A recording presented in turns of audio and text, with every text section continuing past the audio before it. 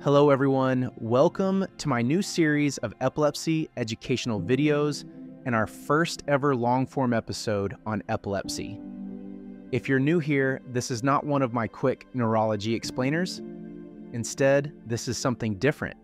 It's soft, it's unhurried, and it's designed to help you unwind and rest while learning deeply about epilepsy. So whether you're driving, relaxing in your backyard, or using this as a gentle sleep aid, I invite you to get comfortable, slow down your breath, and join me as I gently walk through what I learned from Chapter 6 of Wyllie's treatment of epilepsy titled Neurophysiology and the EEG. Let's begin. What I learned about field potentials. So much of what we see in EEGs, those squiggly lines tracing across the screen, is rooted in something called field potentials. These are the electrical ripples that occur in the space around brain cells. When these ripples are fast, we recognize them as traditional EEG waves. When they're slower or more sustained, they're part of what's called a direct current, or DC, potential. Now, here's something that stood out to me. Field potentials are essential not just for identifying seizures, but also for classifying them and evaluating how well seizure treatments are working. It's like looking at the sea, not just to tell if a storm is coming, but also to understand what kind of storm it is and whether your boat will weather it. Section 1. The players. Neurons and glial cells. The brain's electrical activity is shaped by two main types of cells, neurons and glial cells. Picture a thick forest where branches from different trees all intertwine. That's kind of how these cells are arranged, a dense, intricate mesh of wires and support beams. A neuron, the main communicator, has a cell body, dendrites, and an axon. Think of dendrites like tiny tree branches that receive signals and axons like long roads that carry messages outward. These messages travel through spikes in voltage called action potentials, and they get passed along through chemical messengers at the synapse. What's really fascinating is how tiny voltage changes, called postsynaptic potentials, either make the next neuron more likely to fire, excitatory, or less likely, inhibitory. And when you get enough of these excitatory signals happening quickly or at the same time in different places, you can actually create a new action potential. This summation, both over time and space, is how the brain builds up to making decisions, taking actions, or sometimes generating seizures. Section 2. The role of glial cells. Now, glial cells don't fire off action potentials like neurons do, but they're not just passive bystanders. They help regulate the environment around neurons, especially the potassium levels outside the cells. Imagine you're at a concert and someone starts shouting. If everyone starts shouting too, it turns into a chaotic wave. Glial cells help manage that by soaking up the extra noise, or in this case, potassium ions. When neurons fire rapidly, they release potassium, and glial cells respond by depolarizing, changing their own electrical state. This interaction shapes the electrical field around neurons, especially when there's a lot of firing happening, like during seizures. Section 3.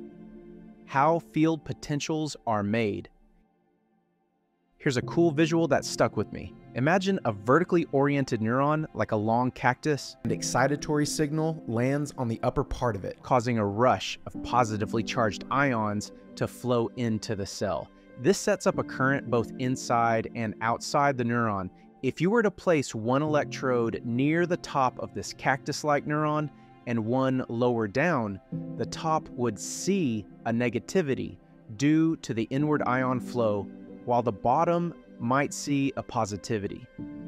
Between those points lies a reversal zone, kind of like the neutral ground between opposing teams. This spread of voltage is what generates the field potential that we detect in EEGs. Why position matters. Another thing I learned is how the orientation of neurons affects whether we can detect their activity at all.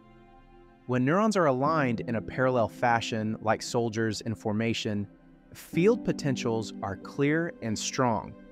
But when they're scattered like a crowd at a festival, their individual currents cancel each other out. This is the difference between open and closed fields. The cortex, with its neat layered layout, creates open fields. That's why we can detect cortical activity so well with EEG. Deeper structures like the brainstem often form closed fields, making their activity harder to pick up. AC versus DC in EEG. Most EEGs are recorded in alternating current or AC mode. That's where we see the classic wavy EEG lines. But if we use direct current or DC recording, we can capture slower, broader changes called baseline shifts. For example, if a neuron is firing in bursts, the membrane potential might shift gradually. With DC recordings, you can actually see that slow shift in the baseline. And these shifts are especially important in epilepsy because they can mark the onset of a seizure before the classic EEG waves even show up. Seizure-related field potentials. One of the most fascinating insights from this chapter is how the brain's electrical signature changes during a seizure.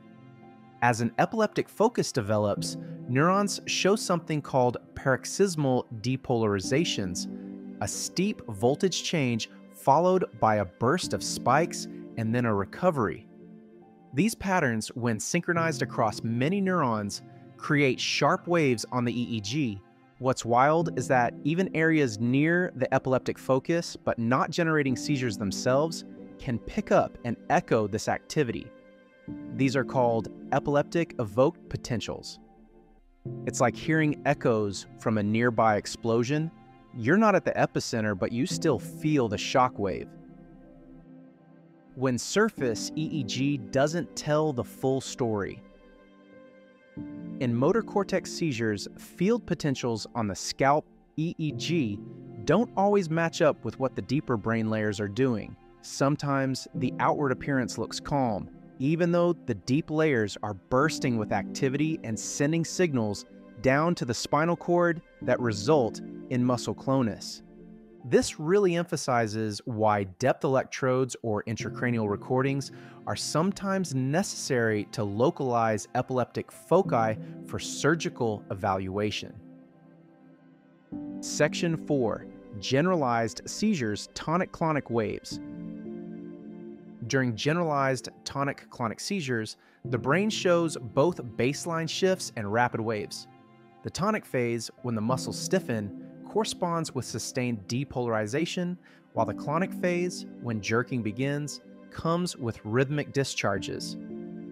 In experimental models, these seizures start with a negative baseline shift deep in the cortex, and this activity climbs to the surface. But again, the surface EEG might not show the whole picture. Deep recordings, especially in layer 5 of the cortex, give us more accurate correlations with motor output. Spreading depression and epileptic activity.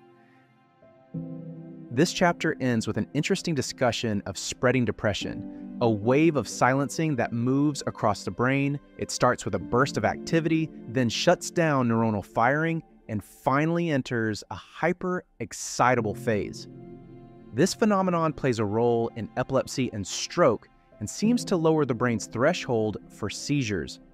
One interesting detail, when GABAergic inhibition, our brain's main braking system, is weakened, spreading depression can trigger seizures. That gives us clues about how important inhibition is in controlling excitability and how delicate that balance really is. Section 5. Conclusion. What I learned from Chapter 6 is that the EEG is more than just waves on a screen. It's a window into the shifting sea of currents between and around brain cells, especially neurons, but also glial cells. The generation of field potentials is tied to the movement of ions, the architecture of the brain, and the timing of inputs and inhibition. Field potentials help us detect, classify, and understand seizures, and they even help us guide treatments and predict outcomes from surgery. But they also reveal how complex and subtle the brain really is. Sometimes what we see on the surface doesn't match what's happening below. And that's it, folks. Thanks for watching. And I'll see you in the next calming long-form video on the book, Wyllie's Treatment of Epilepsy.